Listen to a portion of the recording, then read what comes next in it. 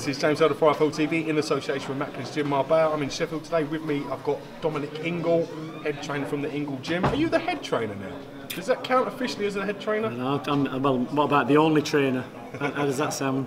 I do the training, so whether you're in charge or not, I don't know. There you are. There we are. Good performance tonight for your man Lee Wood against Josh Well. As you said, Josh Well's never in a bad fight. We know what he's about. He's a very tough man. How do you think Lee Wood dealt with that tonight? Yeah, you know, he got a few goals to exercise tonight. You know, after the performance nearly 2 years ago against Gavin McDonald in Doncaster. You know, Gavin's gone on from strength to strength, British, I think, and fighting for the European tonight, or defending his European.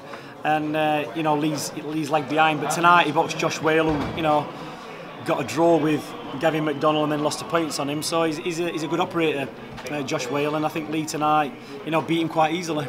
Well, he did beat him easily, beat him 8 rounds to 2. We saw the switch hit in the, obviously your gym is very well known for. Lee seems very natural with that style, and his sort of jab and the way he was throwing them little soft shots. Yeah. Is that something you've worked on before, Andy? No, to be honest, he's always done it. I just think, you know, the first time Lee got his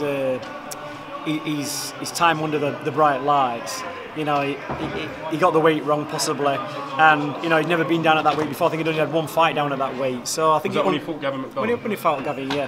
And you know, being a good boxer, being a good trainer, you got to address those issues, go back to the drawing board, which Lee did. You know, he torn his bicep in that period of time between then and now, and he's come back from a lot, and he's got himself back on top.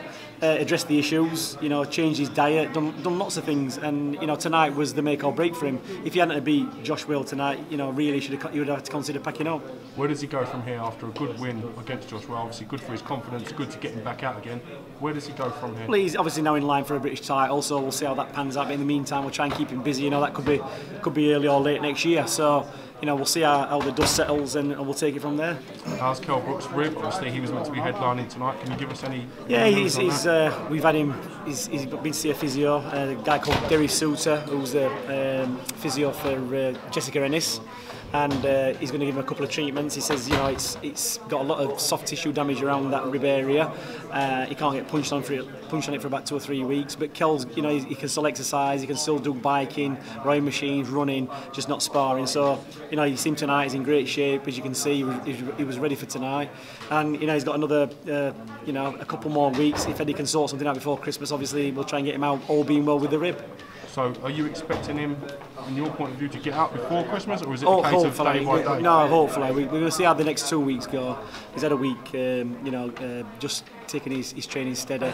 Now he's picking it up, and we're just going to see what happens when we put a bit of load on him and he starts getting back into full training. Obviously not sparring, but you know, we'll see how we go. And then he says, you know, if we can get him out before Christmas and he's in fit state to do it, then we'll do it. But we're not taking any chances. Kell is obviously the IBF world champion. He obviously does need the right preparation to take on someone like Diego Chaves. To take him on and not be 100% right wouldn't be the best job for you as a trainer. It's not what you do. You can't waste. You know, he's training for 16 weeks for this fight. You know, you can't just jump in there because you've done the time. He spent a lot of money on training camp, sparring partners, travel, camps, everything. But you know, it's took him a long time to get there. It's been a great journey, and he intends to stay there for a few years yet. So it's no good, you know, just jumping in willy-nilly and hoping for the best. You know, when you go up against the guys like Chaves, you've got to be 100% prepared. You can't come out afterwards and, you know, have an excuse. You know, my rib was hurting, whatever. If you're not ready to fight, you shouldn't be in the ring. I was fortunate enough to watch Diego Chaves versus Timothy Bradley ringside. Did you watch that fight? And if so, what do you kind of take away from that on Chaves? He's a tough kid. You know, you've got to be smart with him. Much like Lee Wood was tonight with Josh Warrington. If you stand and have a fight with Chaves, it's going to be an hard night's work. That's what Timothy Bradley did, and you know, you got to draw.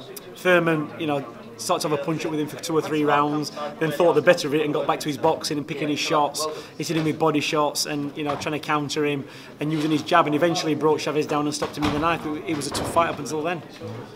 All right, well, listen, we look forward to hearing some news imminently on Kell Brook, whether it is this year or whether it is the start of next year. No fighters like fighting in January or February, do they? So what happens if it's not in December? Well, whether you like it or not, you know, if that's the case, that's the case. He's got his manager coming up. I think they're fighting.